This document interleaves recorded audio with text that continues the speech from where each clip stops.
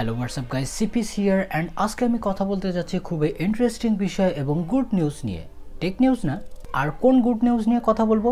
Obviously আমাদের channel যেহেতু পিসি tech related, অবশ্যই সেই বিষয়ে কথা বলবো। আর এটি ইন্টারেস্টিং কিভাবে হতে পারে? কম্পোনেন্টের প্রাইস ড্রপ হওয়ার ফলে। হ্যাঁ, সারা বাংলাদেশে কম্পোনেন্টের দাম কমতে শুরু করে দিয়েছে। বিশেষ করে যদি আমি কথা বলি জিপিইউ, সিপিইউ, র্যাম সহ আদার্স যে কম্পোনেন্টগুলো আছে। তবে স্পেসিফিকলি আজকে আমরা কথা বলবো সিপিইউ বা প্রসেসরের উপরে, অর্থাৎ বর্তমান সময়ে যে প্রসেসরগুলোর দাম কমে গেছে সেটির ছোটখাটো একটা লিস্ট থাকবে, আর যেখানে আমরা কথা বলবো বেস্ট ডিল নিয়ে এবং ভ্যালু নিয়ে, আর মোটামুটি একটা ভালো প্যাকেজ নিয়ে। তাই আপনার যদি ইন্টারেস্ট থেকে থাকে সিপিইউর উপর বা প্রসেসরের উপর, তো অবশ্যই ভিডিওটি শেষ পর্যন্ত দেখবেন, কেননা এখানে একবারে এন্ট্রি লেভেল থেকে মিড রেঞ্জ ক্যাটাগরি পর্যন্ত সিপিইউ কে বাছাবাছি করা হবে। তাই অবশ্যই শেষ পর্যন্ত দেখবেন। So let's get started.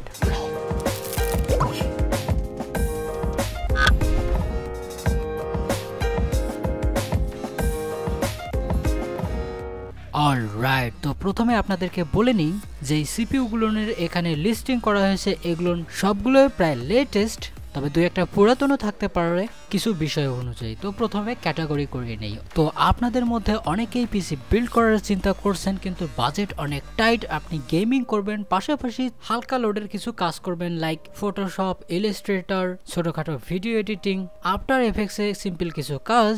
Overall আপনি যদি টাইট বাজেটের একজন ফ্রিল্যান্সার হয়ে থাকেন, তো সেক্ষেত্রে আপনার 3 ক্লাস অনেক সময় মোর দেন এনাফ হতে পারে। তাই একবারে এন্ট্রি লেভেলের অর্থাৎ অ্যাথলন বা প্যান্টিয়াম গোল্ড, ইভেন সেলেরন সিপিইউ কে এখানে রাখা হয়নি। আর এই 3 ক্লাস সিপিইউ তে একটা সিপিইউর আবির্ভাব দেখা যাচ্ছে, যেটি কিনা আসলেই ভালো পারফরমেন্স করছে লেটেস্ট সময় অনুযায়ী। তো আমাদের লিস্টের প্রথমেই চলে আসছে ইন্টেলের Core i3-100F, আর এটি ইন্টেলের latest architecture Alder Lake 4 core এবং অফার করছে আপ টু 4.3 GHz, যেটি আসলে অনেক ইমপ্রেসিভ। আর বিশেষ করে যদি আপনি শুধুমাত্র গেমিং এর জন্য নেন, তো এটি মোর দেন এনাফ আপনার যে কোনো ধরনের লেটেস্ট গেমিং এ। আর এর প্রাইস শুরু হয়ে যায় 12,900 টাকার মধ্যে। তবে এর যে এফ ভেরিয়েন্ট অর্থাৎ উইদাউট আইজিপিইউ, তো সেটি 10,500 টাকার মধ্যে নিতে পারেন। আপনাকে যে কোনো ধরনের গেমিং প্লাস হালকা প্রোডাক্টিভিটিতে ফুল সাপোর্ট দিবে উইদাউট এনি হ্যাসেল। তবে হ্যাঁ, এখানে Ryzen 3 থাকতো। তো বর্তমান সময়ে Ryzen 3 3300X এর দাম এর চেয়ে অনেক বেশি, প্রায় 14-15 হাজার টাকার কাছাকাছি পড়ে যায়, আর পারফরমেন্স এর চেয়ে কম দেয়। আর তার চেয়েও বড় বিষয় হচ্ছে এটিতে কোনো ইন্টিগ্রেটেড জিপিইউ নেই। তবে সামনে 4100 আসছে, তো সেটিও কিন্তু এরকম পারফরমেন্স অফার করে না। তবে হ্যাঁ, এর থেকে যদি টাইট বাজেট আপনার থেকে থাকে, অর্থাৎ 8000 টাকার উপরে সিপিইউর বাজেট, তো সেক্ষেত্রে 11 জেন অথবা 10 জেনের Core i3 নিতে পারেন। তবে আমার পয়েন্ট অফ ভিউ থেকে এই সিপিইউটি অর্থাৎ Core i3-12100 আপনাকে কোনোভাবেই ডিসঅ্যাপয়েন্ট করবে না। তবে এখানে অনেক পুরাতন Ryzen 3 3200G যে এপিইউটি আছে 8 ভেগা কোরের সাথে, এটি বক্স আসে না, ট্রে আপনি পেয়ে যেতে পারেন 14,500 টাকার মধ্যে। এটা একটা ভালো অপশন হতে পারে যদি আপনার নেট ক্যাজুয়াল গেমিং এর হয়ে থাকে। বাই দ্য ওয়ে, এই সিপিইউটাও অনেক ইনক্রেডিবল, তবে এর প্রাইস যদি খানিকটা কমে তো এটিকে কনসিডার করা যেতে পারে। তো এখন চলে যাই ক্লাস 5 এ, আর এটি মূলত সবচেয়ে ইন্টারেস্টিং ক্যাটাগরি বা লেভেল বলতে পারি। আর এখান থেকেই শুরু হয়ে যায় অ্যাকচুয়াল কম্পিউটিং।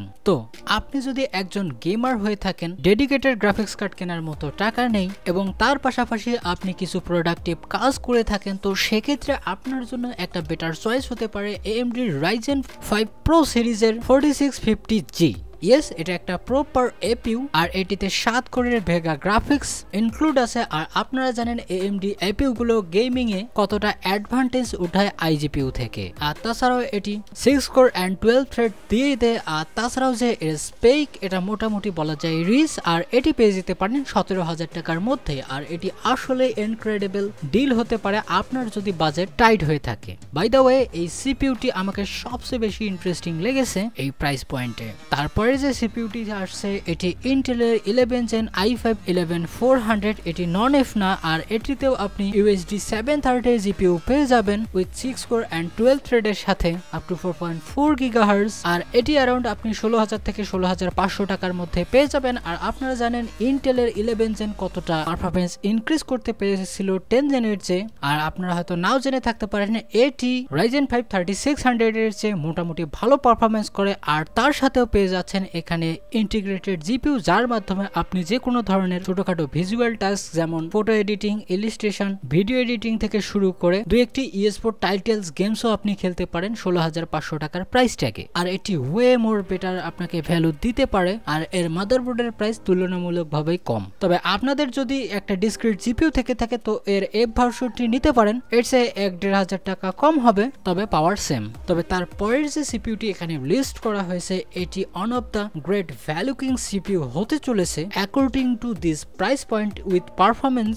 অর্থাৎ আমি কথা বলতে যাচ্ছি 12 Gen Core i5 12400 অথবা এফ নিয়ে। আর এফ এর ব্যাপারটা জানছেন, এখানে ইন্টিগ্রেটেড জিপিইউ নেই। আর এটি বর্তমান সময়ে আপনি নিয়ার অ্যাবাউট 19,500 থেকে 19,000 টাকার মধ্যে পেতে পারেন। আর যেটি এফ ভার্সন সেটি মনে করুন যে এর থেকে 1,000 টাকা কম হবে। আর বিলিভ মি গাইস, এই বাজেটের মধ্যে বা এই ক্লাসের মধ্যে দি মনস্টার বলাই যেতে পারে এটাকে, আপনি পারফরমেন্স ওয়াইজ বলুন অথবা প্রাইসিং। তবে টিডিপি নিয়ে যারা একটু চিন্তিত ছিলেন, সমস্যা নেই, এটি অনেক লেস পাওয়ার কনজাম্পশন এবং লেস হিট আউটপুটের প্রসেসর, যা আউট অফ দ্য বক্স আপনাকে একটা ওয়ে মোর বেটার ফিল দিবে। আর এটার ক্যাপাবিলিটিকে বাঁচতে গেলে আপনাকে চিন্তা করতে হবে এটি RTX 3070-র মতো গ্রাফিক্স কার্ডকে ইজিলি হ্যান্ডেল করে নেয়। আর এটির পারফরমেন্স সম্পর্কিত ভিডিও অলরেডি চলে এসেছে দুইটি, আই বাটনে গিয়ে দেখে আসতে পারেন, অবশ্যই চেক আউট করবেন কারণ এগুলো অনেক প্রমিসিং সিপিইউ। অর্থাৎ ইন্টেল যে যতখানি আগের চেয়ে আর্কিটেকচারে ইমপ্রুভ করেছে তা এটিকে দেখলেই বোঝা যায়। আর এটি কাদের জন্য?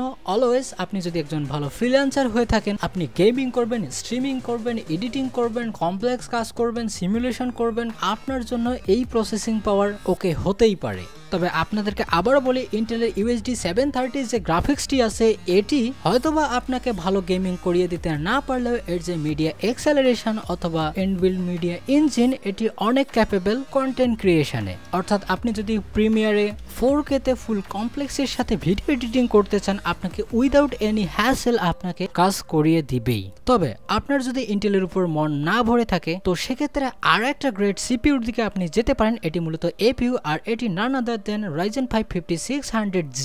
এটারও ডেডিকেটেড ভিডিও করা আছে, চাইলে আপনারা দেখে আসতে পারেন, আর নতুন করে বলার কিচ্ছু নেই। আর এটি আপনি 21,000 টাকার মধ্যেই পেতে পারেন। আর বর্তমান সময়ে যেহেতু এর প্রাইস কমেছে, এটিও একটা গ্রেট ডিল হতে পারে বর্তমান সময়ে, বিশেষ করে ইন্টিগ্রেটেড জিপিইউটির জন্য। আর আপনারা জানেন Vega 7 বা Radeon 7 720p অথবা 1080p লো সেটিংসে আপনাকে যে কোনো ধরনের গেমস খেলিয়ে দিবে, অ্যান্ড প্রসেসিং পাওয়ার তো থাকছেই। আর সবচেয়ে ইন্টারেস্টিং এই মিড রেঞ্জ ক্যাটাগরি।